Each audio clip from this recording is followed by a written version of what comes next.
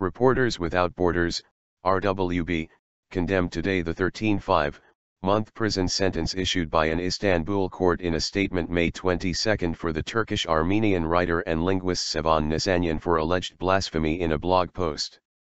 Nişanyan's jail sentence is a grave violation of freedom of information and sends a threatening message to fellow journalists and bloggers that is unacceptable, the group said, urging the Turkish judiciary to overturn the sentence in an appeal trial. Suppression of comments critical of Islam has no place in a secular country such as Turkey, the statement added.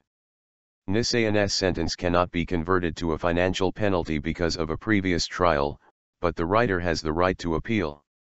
The Press Freedom Group also warned against the substitution of Turkey's Kemalist taboos by religious censorship.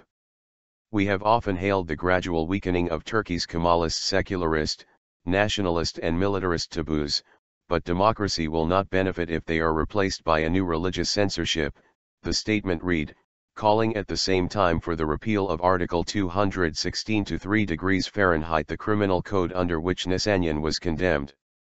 Nişanyan is one of the leading linguists of Turkey. He has penned columns for the Turkish Armenian weekly Agos and Daily Taraf.